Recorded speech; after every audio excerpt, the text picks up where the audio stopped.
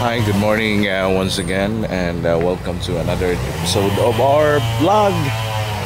It's a great day today because it's not raining, and it's early in the morning. I've done my laundry already. The kids are sleeping, and today I am going to learn how to get measurement.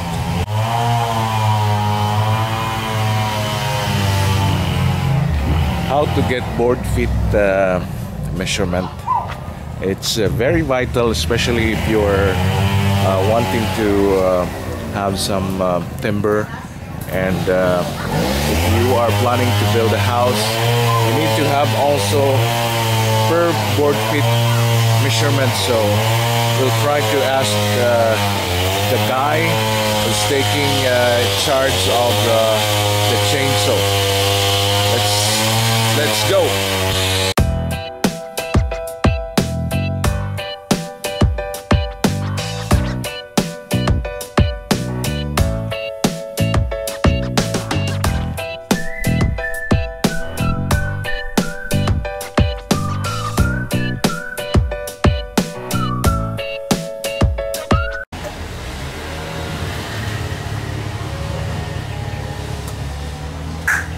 Agoy, habong masa.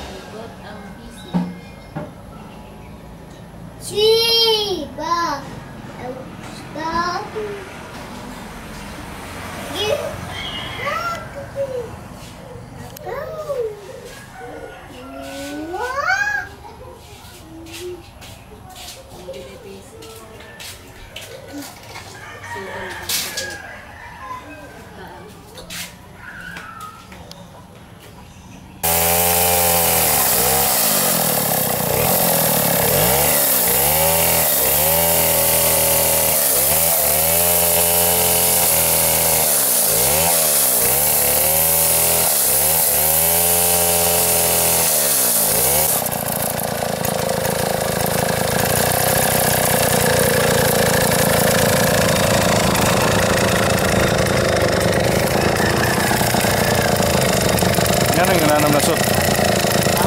Yan ang nanam.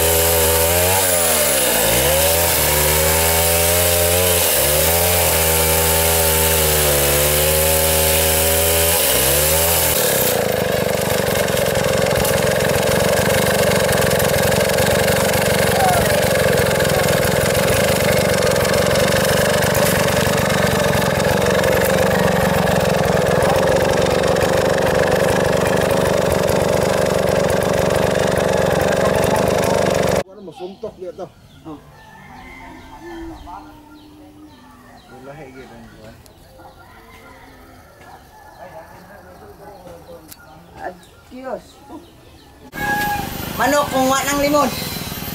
Buongan sigara. Bungon. Kay putol lagod tanan. O de napa koy gamay. Tretex.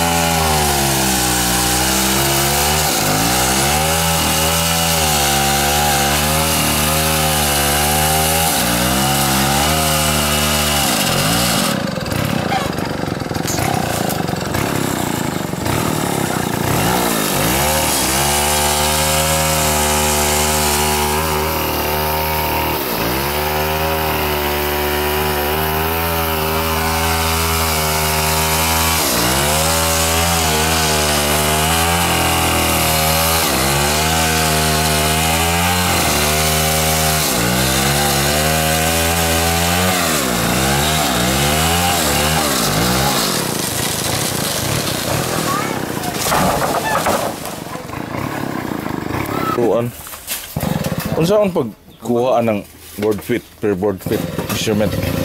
Wala siya, kung sukod na, reta na, 2 3. Oh. 2 times, 2 by 3, 2 times 3. Kung saan siya kata, times na po nimo. So 2 times 3 by 8. Anan po.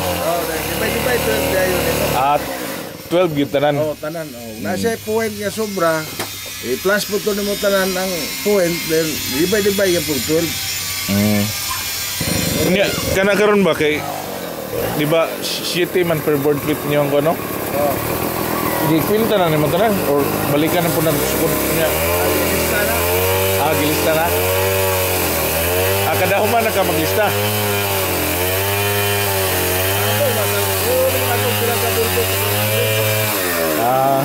Surprise naman kay dami basta kwadro na lang.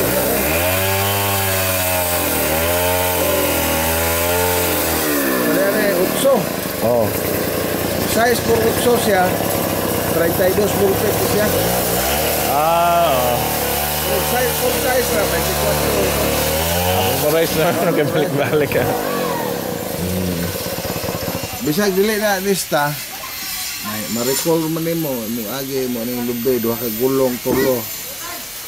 Size por size ang malistar gini mo. Kani 32 na kay unom ka buok. Ano rin eh.